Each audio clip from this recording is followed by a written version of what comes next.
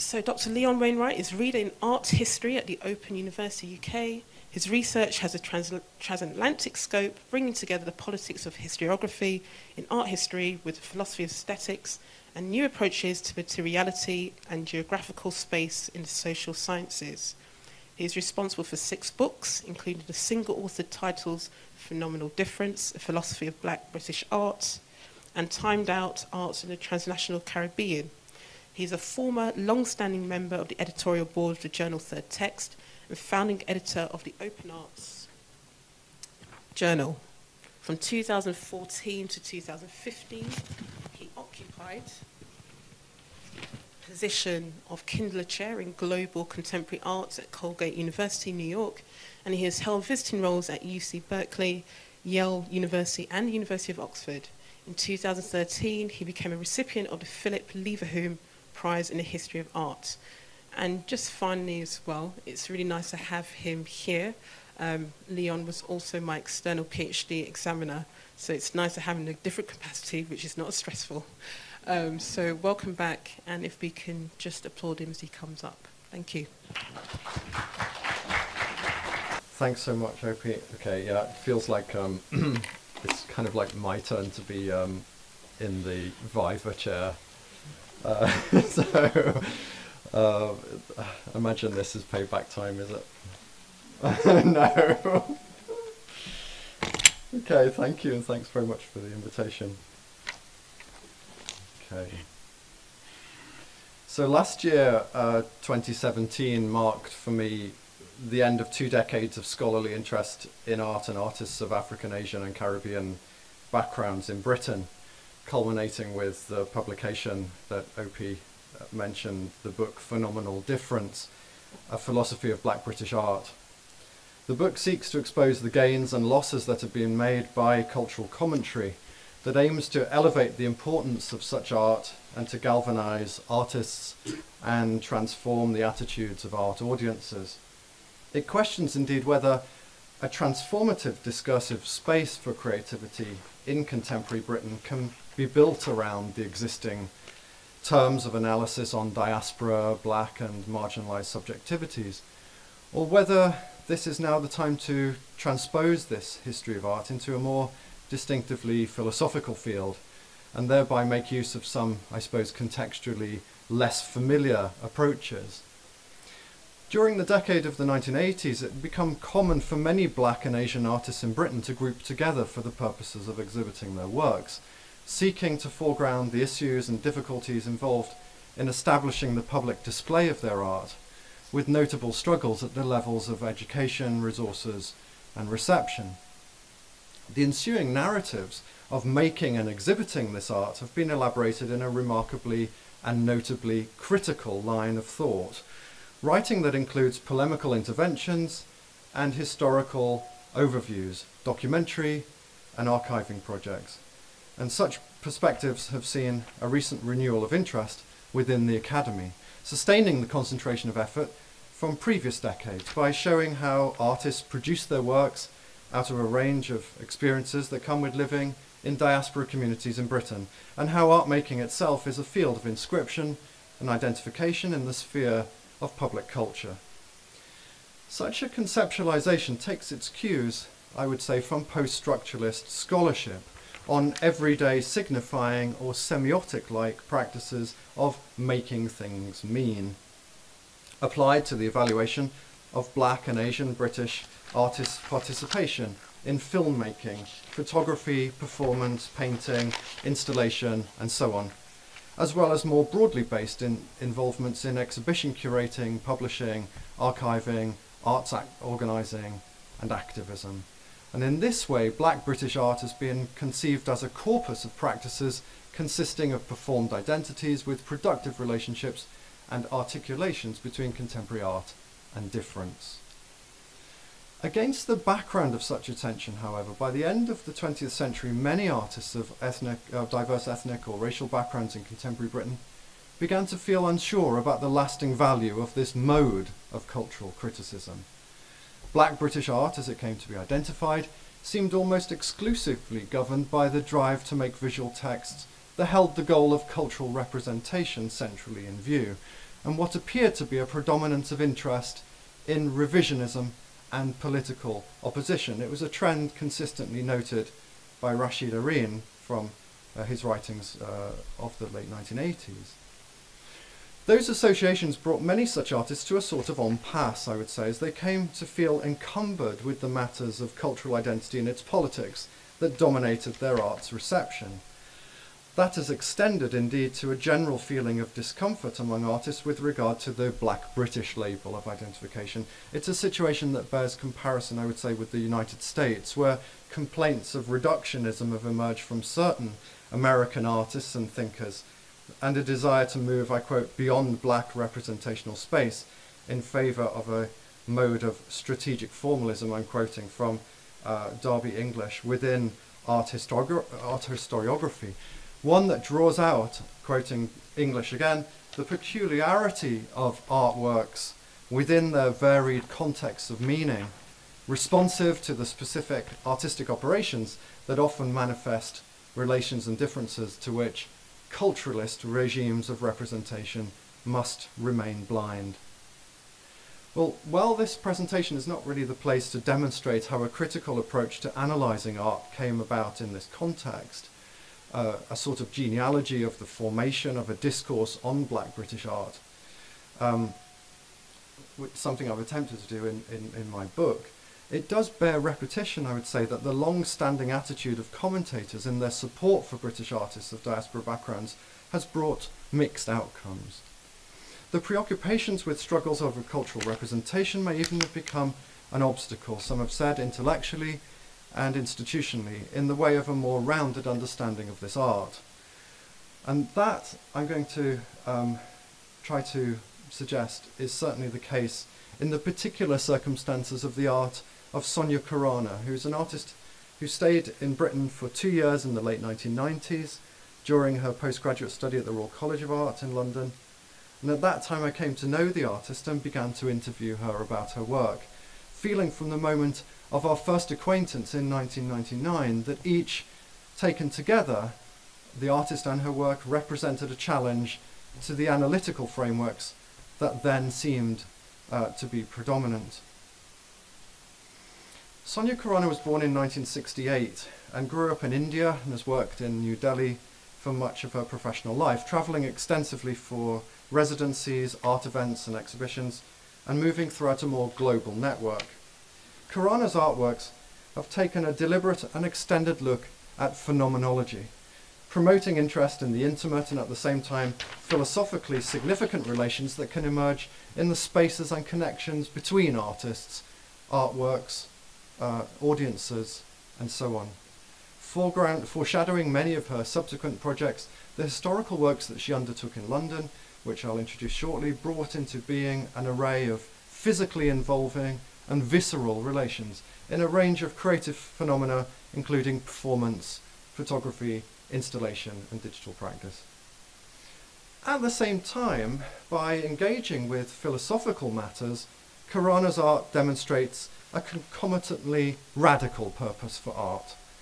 The convergence of ideas and creative processes constituting her practice illuminates, I would say, by indirection, that there has been a general over-attention at the level of art reception to differences of cultural, ethnic, or racial identities, a process of representational positioning that surrounds artists such as Khurana who work internationally from a base in the global south. Her art seems to call for a progressive and critical outlook and the grounds for community with the artist, mindful of differences of ethnicity and nationality, and that call extends especially, I would venture, to gender difference. And on each of these differences, indeed, my own subjectivity is marked out from Khurana's. Yet, I would say this has not detracted from a personal sense of solidarity with her. Indeed, these differences, I'm going to suggest, may even have come to heighten that sense. How and why, then, has that bridging of boundaries taken place? Is the problem of difference more my or our problem than it is the artist's? If it's indeed a problem, what's its solution? How have we together, artist and researcher, tackled what some would say is a field properly perhaps out of bounds for me, out of bounds for, Leon Wainwright in various ways. How have we together sought, as it were, to transgress? While seeking to channel attention to movement, time, gesture, and illusion, Khurana's art is an arresting nexus of making, feeling, and thought, and it's a celebratory one, sharing her fascination for the agency of objects and the grounded materiality of mediation. The underpinning concerns of this art have come to seem more central in a current debate about how arts viewers are demanding ever closer attention, and attempts to understand new sorts of interrelationships with art. Indeed, I would say that Sonia Khurana has played a role in setting this agenda, and as such her contribution, which bears on the theme of our meeting today, Encountering Difference, registers the growing intensity of ontological inquiry currently being addressed to and through art practice. So let me begin by underlining that Sonia Khurana's art, indeed, I think, is the very means for building a very urgently required relationship of mutual understanding, respect, agreement, and so on, through and not despite encountering difference. She and I have shared an anti-racist initiative for avoiding the reduction of art and artists to ethnic categorization per se, to racial stereotype, or any notion of cultural character that would draw upon absolutisms or euphemisms of otherness. And this is articulated in how I've tried to respond to this artist and her work, in what I submit to be a mode of kind of art historical advocacy, and how I would recommend that we foreground the kind of art that Khurana practices, that engenders a distinctive mode of relation that is simultaneously a matter of politics, intellectual inheritance, and experiential connection. The key to seeing such a relation lies in the material and phenomenal foundation of encounters with art that allows flesh to meet with flesh.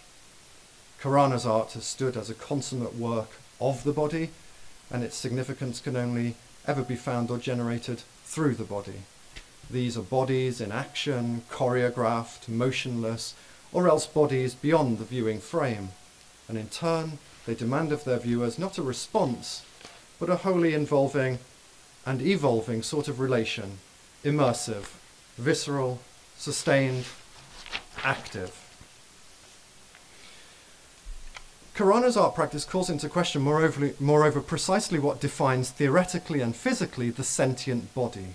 I'm going to show stills of her various videos today, rather than kind of get into showing the videos.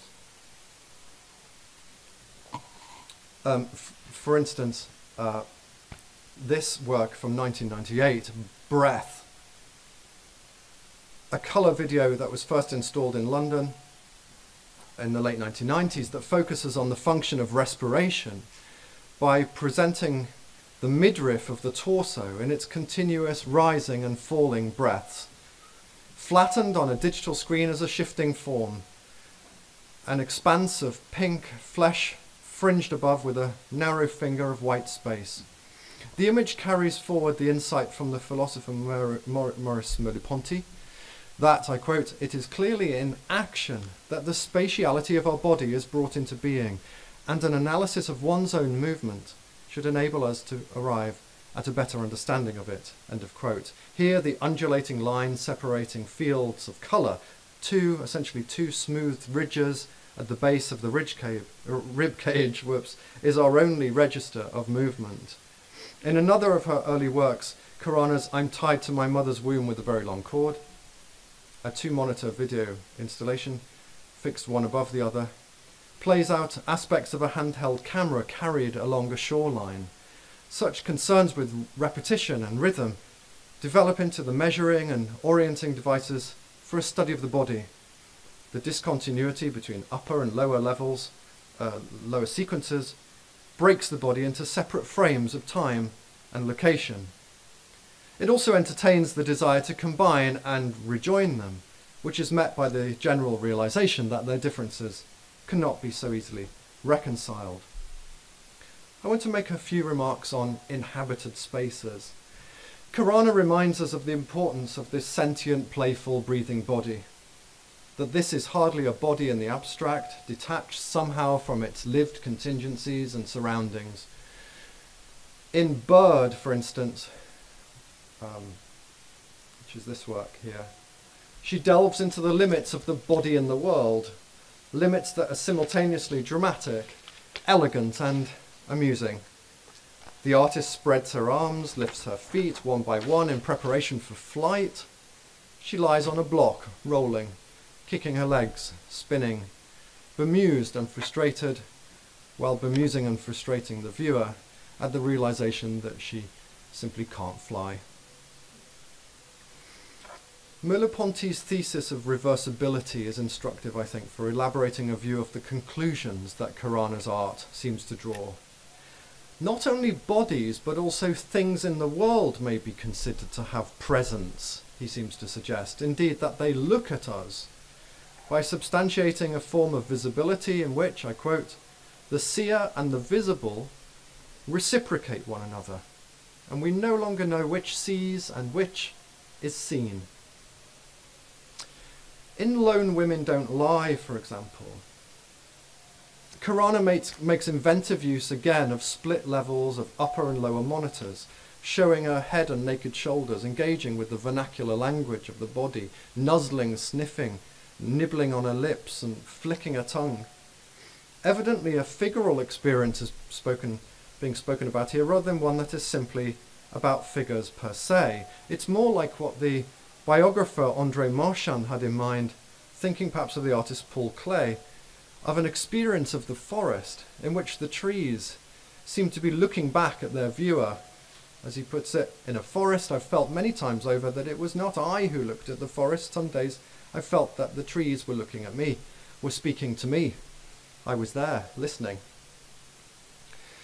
Figurality is explored further in another of Khurana's early works, her zoetrope installation, which employs the movement of a drum-like object,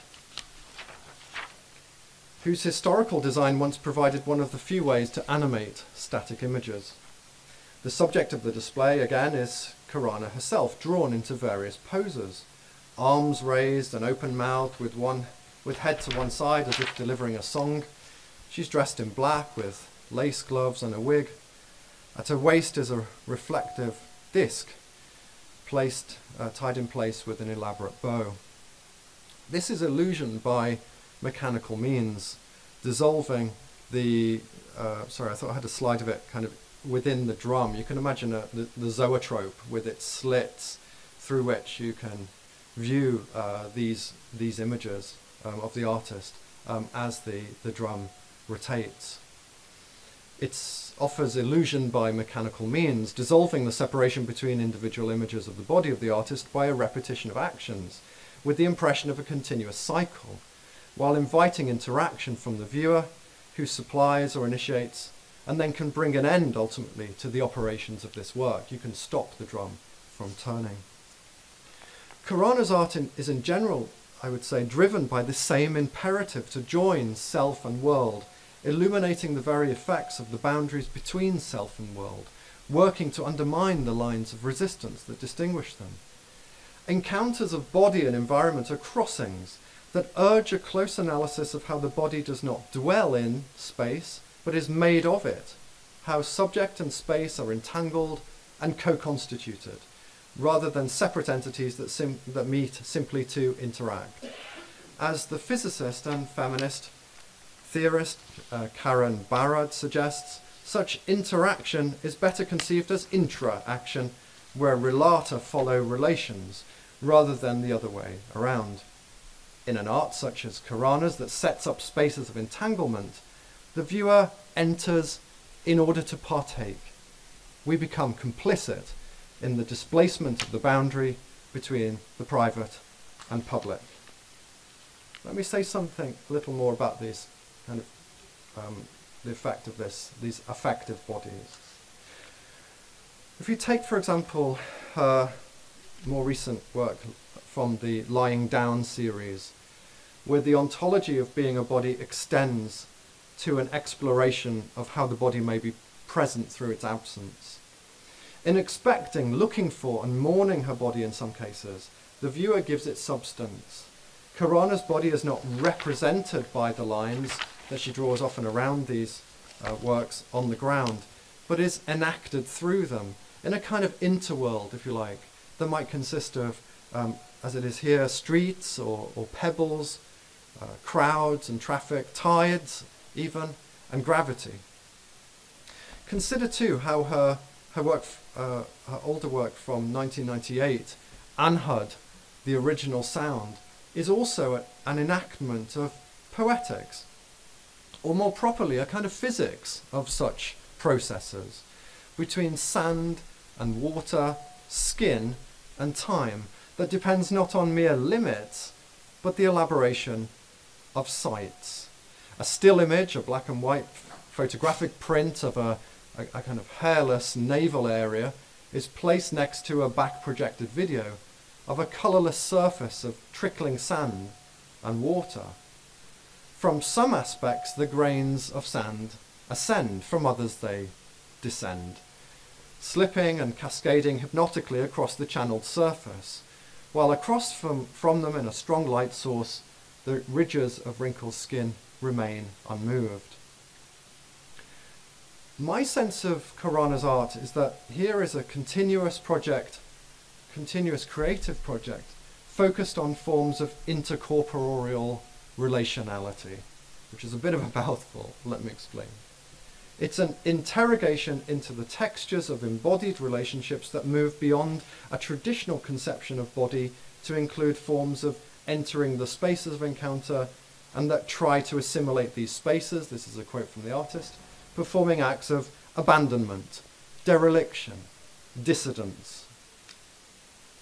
As the viewer confronts her body, such acts are not contained in her skin as something to be encountered or noted. Instead, abandonment and dereliction become emotional. They escape self-containment and move outside her body, affecting, reorienting, and reconfiguring the landscape and the body of the viewer, fundamentally rearranging their boundaries. My sort of final example really of such bodily relations and physical movement can be found in Khurana's largest series of work entitled Other. These are photographs that were later developed into a video installation entitled And the One Does Not Stir Without the Other, which is made up of two parts entitled Sleep Restless and Sleep Interludes.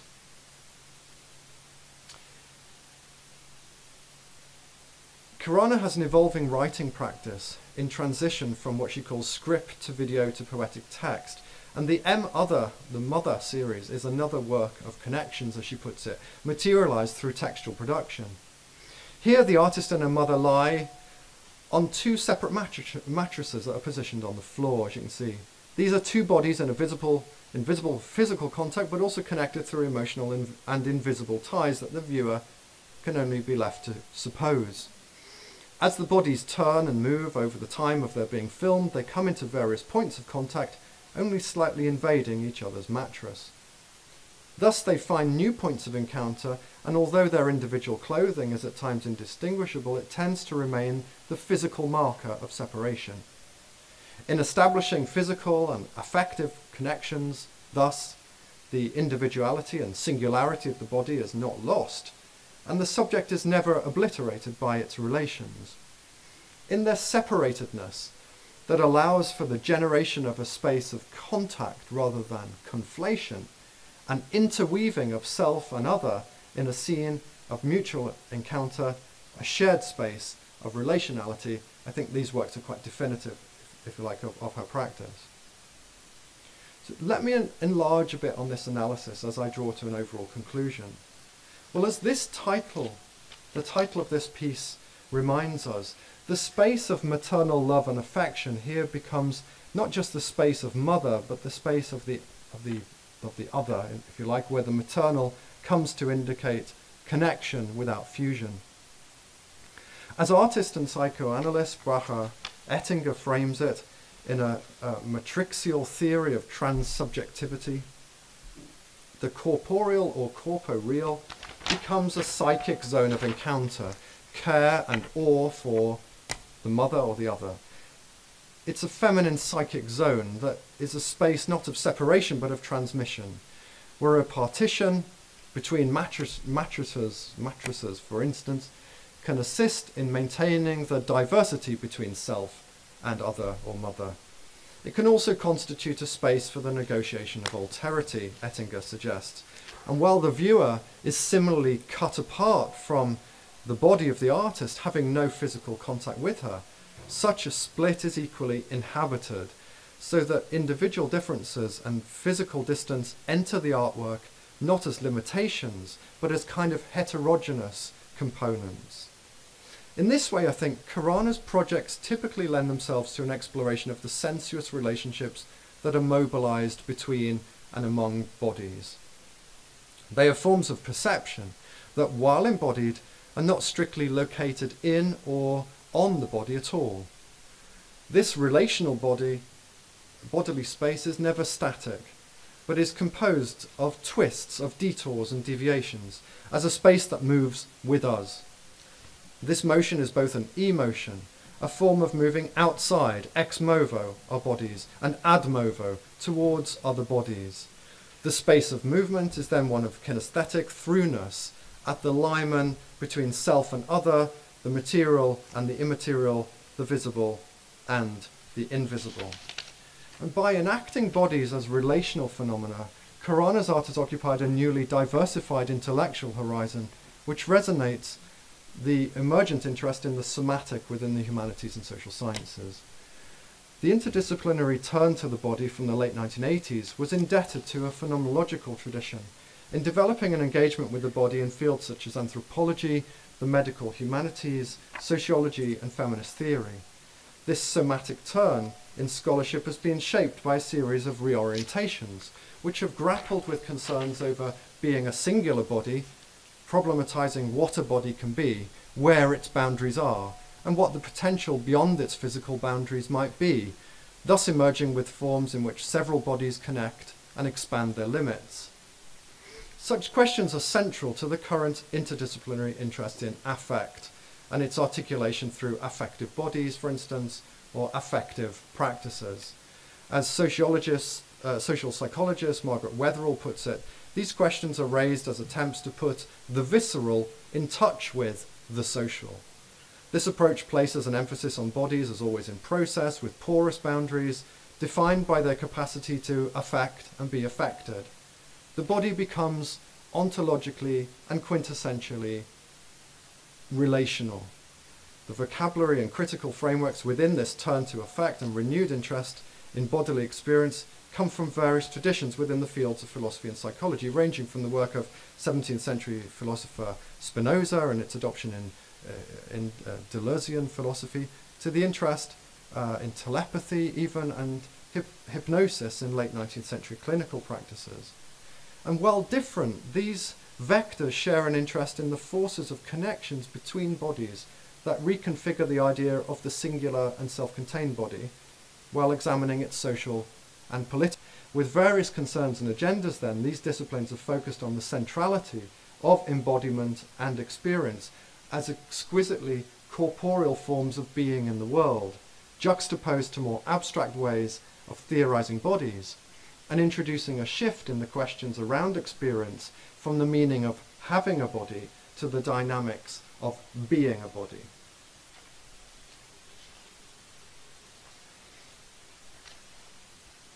It's through such a focus on the materiality of the sentient body, it's the worldliness of the sensuous experience that lies at the threshold between the public and the private self, the intimate and the mundane, that I think Sonia Khurana's work immediately asks new questions.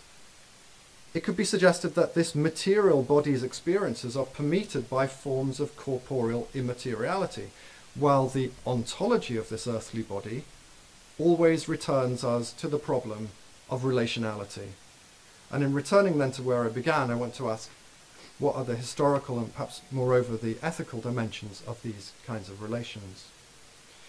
Well, in general, what may be suggested of such art is that it shares a lot with the conjunction of circumstances that bear upon the arts to challenge the centrality of categories of the body that signify ethnicity and identity. I found it fruitful to alight especially on the art that Khurana produced mostly in Britain in the closing decades of the 20th century. And I would underline the serendipity of having first met her during that time when in fact the mainstay of my work as a researcher was the history of British artists. And in relation to that period's identity politics and the wide promotion of cultural diversity, emerged an art that was grounded in an ethos of experimentation and resistance, which Khurana seemed to carry with her to Britain, where it found confluence with other artists and indeed with my own orientations as a scholar. Her art is exemplary of how artistic creativity has often tried to sidestep or translate the lexicon of cultural identity and ethnic difference, wary of there being so many mixed and adverse outcomes for it, perhaps what the American art historian Lucy Lippard had once called mixed blessings. In fact, much before scholars in the arts and humanities took their recent ontological turn towards the new materialism, it seems to me that artists of African, Asian and Caribbean backgrounds in Britain had begun to expose cultural criticisms over reliance, not only on the politics of identity, but its post-structuralist response in the academy. The very theories of art and textuality, semiosis and representation that made examples of cultural identification so transparent. With all that in view, the complexity of the art that Khurana made in London and the subsequent direction of her practice, I think, should arrest the designation of her art as supplying simply another performance of ethnicized difference in the public sphere. She is typical in many ways. I quote Geeta Kapoor, the art critic, in being part of the lineage of women working through the body into a space of erotic efflorescence, recognized or shown to be almost definitively blocked, thwarted, problematized, and therefore won, if ever, by searing forms of self-exposure. Khurana throws off the strictures of identification in a mode of resistance that she has shared with her London black contemporaries.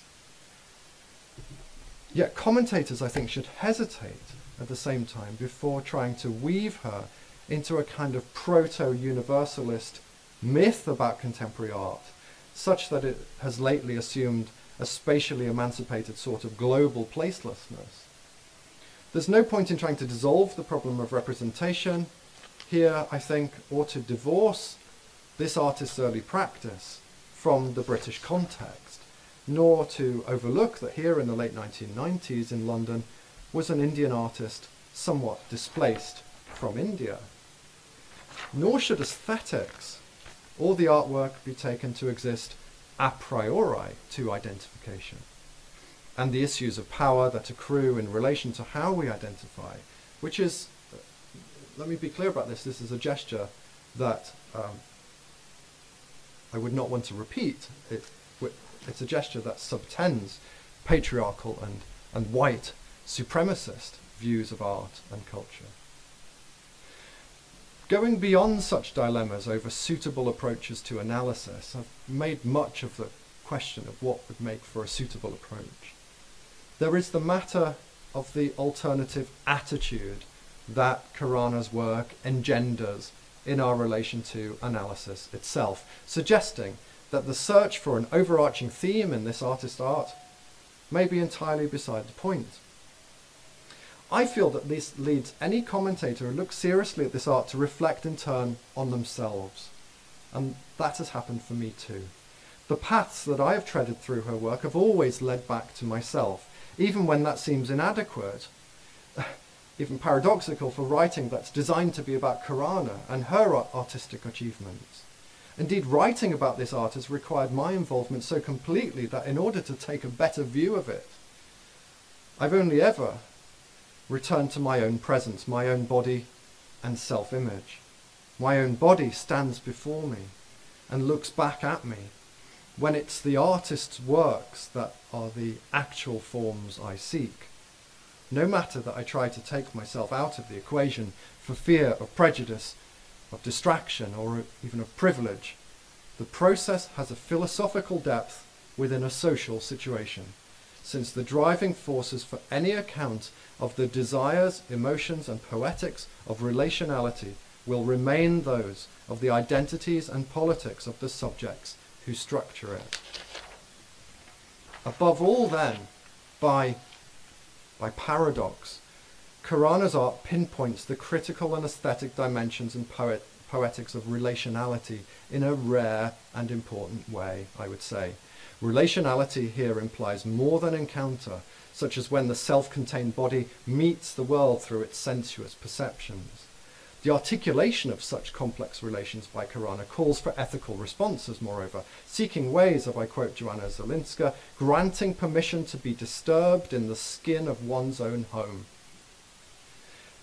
Her art sets up spaces for an ethical negotiation of subjectivity and positioning. That draws the viewer into the work, but also draws out from the viewer the sort of individuated, affective and cognitive responses that disclose the location and style of our standpoints on the world, our bodily comportment and our disposition towards others. The production of new bodies in relationality does not remain a matter of the out there to which the viewer is a witness. Instead, it always and already includes the viewer in a kind of metamorphosis where, I quote Braha Ettinger again, co-affectivity turns the borderlines between subjects and between subject and object into a shareable border space. This entire realm of intersubjective relationality, for me at least, is at the same moment the occasion for an ethics of negotiation, undergirded by questions, in my case, which are about my professional orientations towards the artist and her work, my choices over how to position myself within the politics of historiography and the politics of identification, led by self-reflection in this kind of affective register. Khurana thus revives, in conclusion, a set of issues from within a field of philosophical study, which are thus: the matter of whether the focus for attention in contemporary art is the art form out there, or else inherently a way of studying art by way of a more ethically driven self-analysis.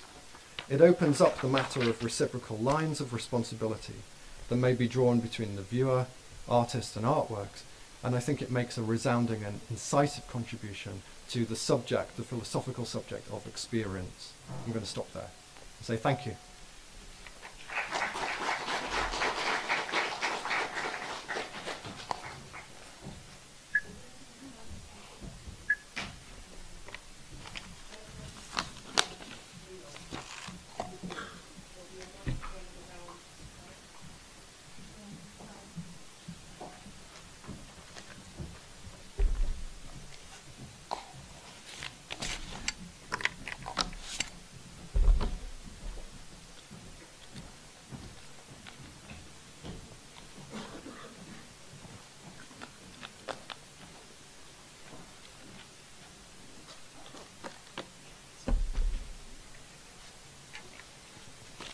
Hello. Thanks for that. It was great. You were just getting to, I suppose, the bit that, to my mind at least, the subject-object kind of dichotomy and the breakdown of that, and what happens at that moment. Do you want to conjecture a little further from your speech? Is that possible? Well, just in terms of ontology or the physical, the phenomenological level, I actually don't really have any ideas of my own on that, to be honest. I'm more interested in trying to articulate a sort of already philosophized field of debate about subject-object relations, which you'd find in, for instance, the posthumously published work of Merleau-Ponty, where, at which point, for those of you who know it, for those who don't know it, it's the point at which Merleau-Ponty kind of has a change of mind, if you like, a change of heart too, and he says, you know, the problem for me all along has been that I've accepted a subject-object distinction which we inherit from the sort of early modern philosophers, And that doesn't really help us to think about intersubjective relations very constructively. And so he then goes off to create further sorts of to allow him to think about the possibility of closer, more situated relations with the world, right? So, and relations not only with one another, but relations with things in the world, and that out of which you then get this whole sort of account of the flesh of the world, and the chiasm of relations. I kind of set aside an entire chapter to that in that book. The reason why I say I'm not all that interested in that at the same time is that I'm kind of more interested in how we articulate all of that to all of this other stuff that I talked about with regard to sort of like, you know, the professional art historian encountering an artist, or the viewer of a work encountering an artist, and the extent to which one probably needs to hold open the possibility that there is there's a kind of much closer field of intra-relations, to use the Karen Barrett, than we have been able to capture in our existing kind of account of positions and critical cultural, you know, sort of cultural analysis. So that's really why I spent so much time trying to work around sort of Merleau-Ponty and other sort of theories of affectivity. Not for their own sake, although I did lay it on quite thick today, I'll admit, but as a way of trying to, if you like, in a context where it seems to me we've had a great deal of the sort of flattening out of possibilities for the ways in which people might interact and understand works of art and artists. And to try to give us, if you like, a little more, to add a philosophical dimension that doesn't negate our existing understanding, but might in some way kind of enhance it. So, yeah, that's. I hope that answers your question. On many thanks. For the art you've been discussing, is culture the problem or the solution? Thought you might ask me that. Well, we can't do without cultural studies, because very early on, actually, in my sort of work on this, I thought I could employ a phenomenological technique of bracketing and separating off a kind of existing field of discourse from the works of art that I was interested in amongst these mostly black and Asian British artists. And then I very soon realized that that was kind of an untenable, impossible thing to do, very silly thing to do. One needs to bear in mind that these works of art were produced in an environment in which concerns with culture were and are central, and critical concerns with culture are central. So you can't somehow presuppose that actually, you know, for instance, the concept of diaspora or black culture is like somehow kind of an aside that doesn't relate to this work, because it's sort of everywhere within the work, and sort of at the same time at the same time it's a kind of offers possibly a kind of an overdetermination of what this work is about. So it's sort of both the problem and the solution.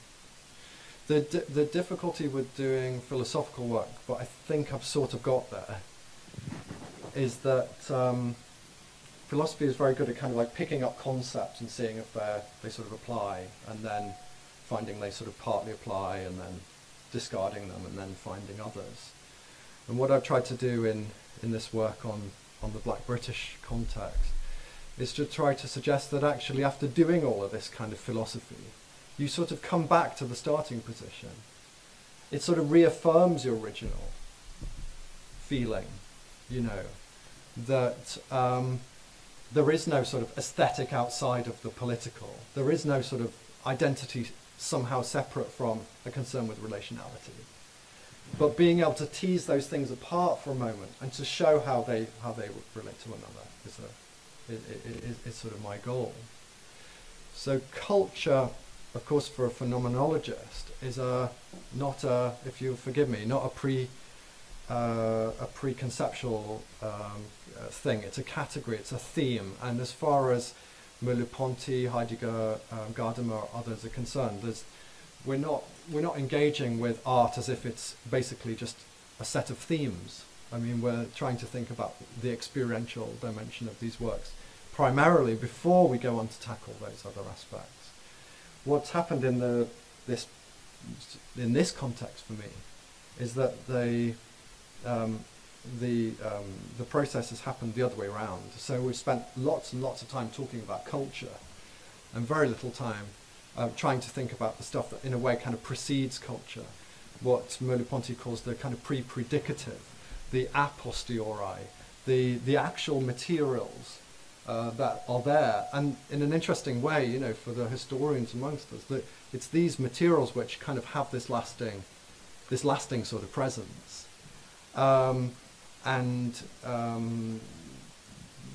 That can be described in cultural terms, but you soon reach a limit, I think.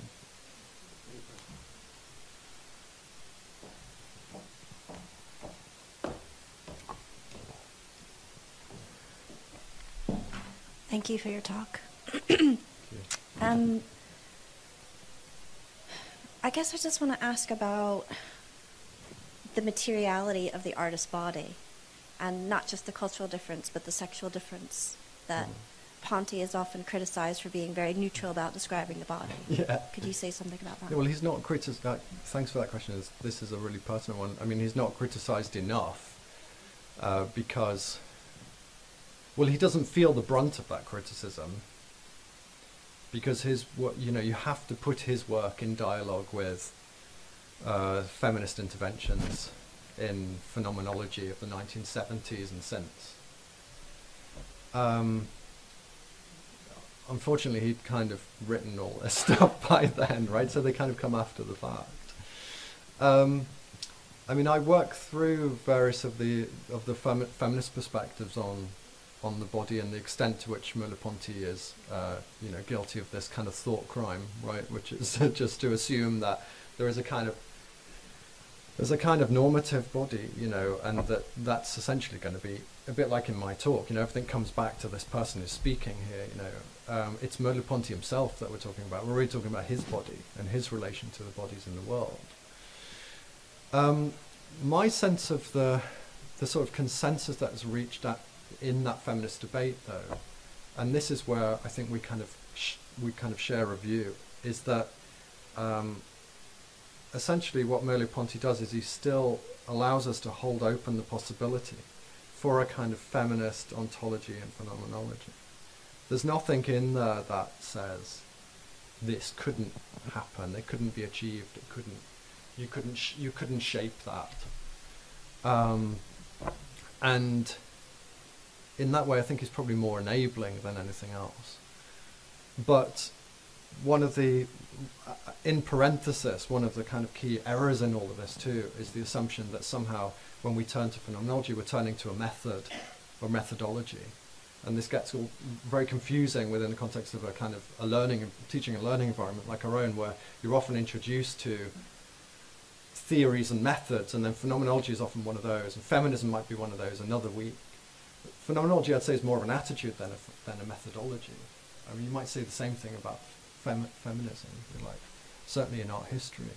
And so the two can have a much closer relationship, I think, than was first thought, for instance, by Judith Butler. And when, Amelia Jones writes about relationality, for instance, she is dead set against that division between kind of, the subjectivities and aesthetics. Those are the ones that, as I said there, they subtend patriarchal and white dominated supremacist kind of views of culture. You know, there is this thing called aesthetics, and we're going to. And so, I mean, my sense of discomfort in all this is that, you know, I don't want to be muddled up here, you know, for just like another one of those like white male, you know, aesthetician types who kind of comes along and then. For me, this is a kind of an excursus, if you like, in a context in which I'm trying to articulate this to perhaps actually a larger critical project. And in that sense, I share a lot with those feminist thinkers who are not especially interested in kind of ontology for its own sake, but for what can be made of it in a field of action, which is a field of social and political action, to bring about different outcomes, transformative outcomes for them. And I'd like to think I have more in common with them than differences.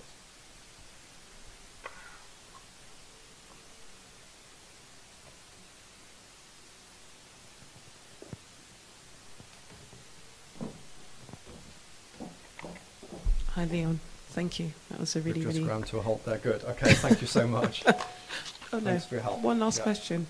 Oh, okay. Yes, there's a question. I thought you were dismissing me. No, not yet.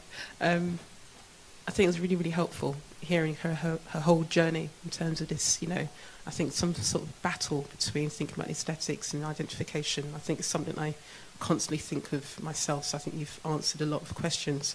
So I'm just wondering what she's doing at the moment, like currently, because I think obviously within time these things will change. So what really is the material nature of her practice now? What media? Only working with moving image, or is that to change? So, well, this is more recent work, this one here, and we probably have a few more followers in this room of Sonia Corona. I see some nodding. I see Amna Malik sitting there. I think it'd be fair to say that she's kept up with all of this range of media. I don't think she's neglecting any one of them. And she is just, I can't really keep up with her either. And if she was here now, she'd sort of tell me off. I told you I was doing this work on such and such. She did an amazing work called The Oniric House, where she basically took over a building and did a full installation there. So using video work, using again some of these techniques of repetition and rhyming and symmetry in video. Using actual life forms like insects, ants. And there's a whole kind of line of her work that I've barely begun to characterize, which is to do with the kind of sleepless body, insomnia, and so on.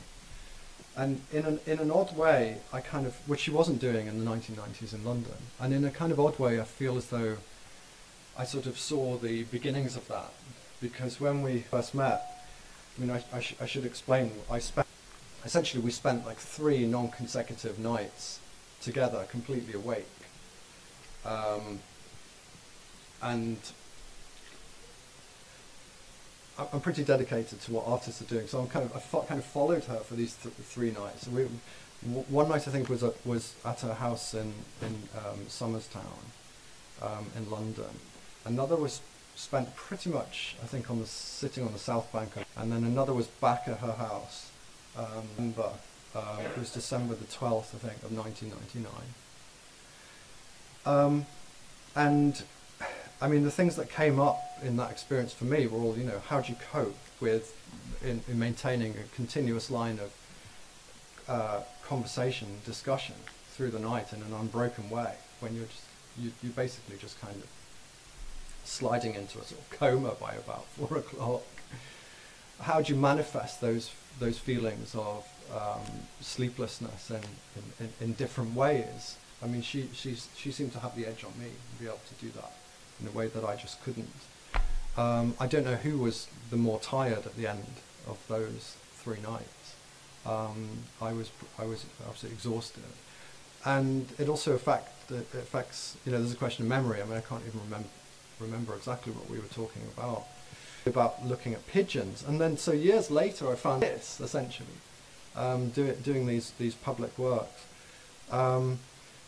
And I suppose in a way, you know, she's, yeah, I mean, to put some more sort of historical sort of frameworks around her, I would say she's probably, or she's understood to be, if you like, one of the first or few women artists working in India who have exposed the bodies and filmed the bodies and kind of done these video pieces and distributed those. The bird piece in particular drew enormous amount of attention in India in the press at the time. And in a strange kind of way, you know, she did a show in the year 2000 at the British Council headquarters in Delhi. It was a solo show, and there was a publication essay. And so most of my ideas on this have been incubating for a while, and many of them were there in that original paper, and then they were sort of folded into the field of reception, as often happens. So then I started to find that actually my kind of description, my writing about bird, was sort of just like plagiarized all over the place in India and beyond. It became the standard sort of, you know, like the go-to explanation for this work. And in a way it became the kind of justification for the work as well, and that lasted. So yeah, I mean, I think in a way I've kind of like had a bit of an impact on for better or worse, on what she's done. So there's the stuff about sleeplessness, this is massive installations of the Orneric house, then these public works, and probably countless other directions that she's taken to at the same time, and she also writes. Yeah. There are two questions from the second row. You're not going to let me off there easily, are you? Hi, thank you very much for your talk. Really, I think I'm kind of struggling exactly with the same kind of problems that you've been mentioning in terms of artists in relation to culture, identity, and of course Rashid Doreen has written extensively about that. I'm just really glad that a white male historian has actually come out with it, and perhaps maybe, you know, we've been talking about it. I mean, we've had lots of artists have been talking about this as a problematic, the problem that you're actually talking about. But maybe it would take a historian to actually bring that onto the table. I don't know. Oh, watch out there. Watch out there, but what can I say? I mean, it is a reality. It's a lot of us who've been working kind of through the significance of signifiers, identity politics. We've been talking about it, but it doesn't seem to kind of register. And I think that has been my frustration. And perhaps it will take a white male historian to actually bring some attention and give it some kind of validity. I mean, I'm saying it as a, you know. Well, I find it a bit sad, you know. Well, it is sad. I mean, that is the reception that we have. I mean, I thought we were at a point where we didn't need a kind of validating white presence. And we shouldn't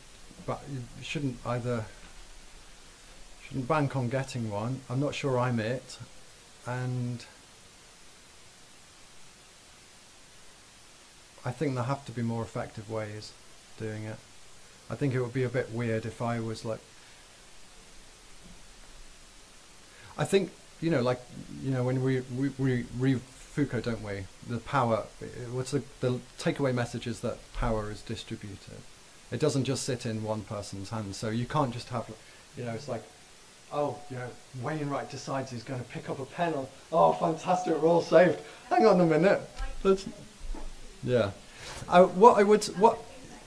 Yeah. I know. So am I a little bit. I mean, the other thing is, you know, you don't really want to hope that you're going to have like loads and loads more white like keynotes or like events like this. You know what I mean? Like that's not like on the. That shouldn't be at the top of the wish list either.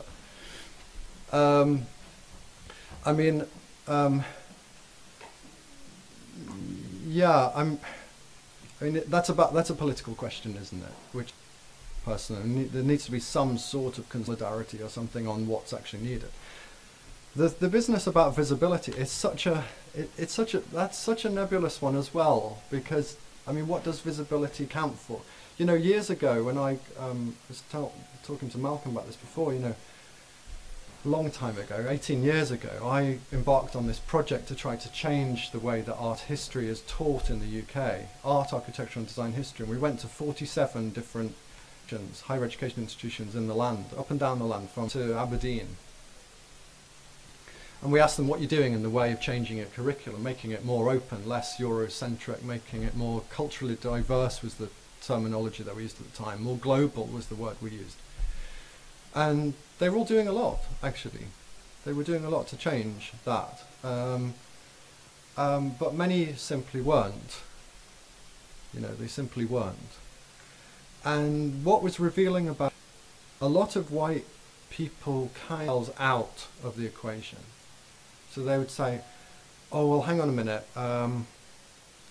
Like, you know, we couldn't possibly teach with any sort of authenticity, you know, a black British element within our undergraduate curriculum because, you know, we're white people. So, like, let's just leave that bit and we'll wait, they said, until a time when the staff makeup is itself more diverse. And then I'd say, well, what are you doing? What work are you doing to change that? And they'd say, oh, well, it's all, you know, a matter of...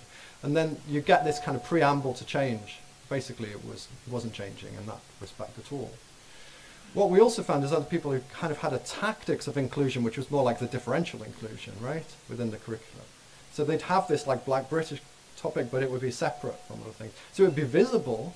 You achieve visibility, but did you achieve a kind of sea change to the underlying, you know, sets of values, attitudes, the arbiters of value, and all the rest of it within the curriculum as a whole? And the answer is probably no, right? So there was that there. I mean, the other thing is that for a long time I've had work like this which I just didn't publish because I just didn't think it was really needed because things seem to be moving quite well on their own. But actually I think that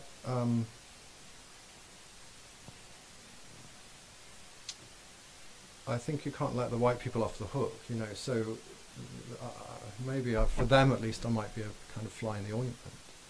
Or it might work the other way and they might think, well, let's carry on and do the other thing that we were always happy to do. So there are no guarantees, I don't think. And it's a politics that have to be worked out from a notional community of people who themselves were kind of, do you know what I mean? But I like your optimism, but I'm just not sure. Yeah, well, thanks. No, I appreciate your interest. No, did you have a question?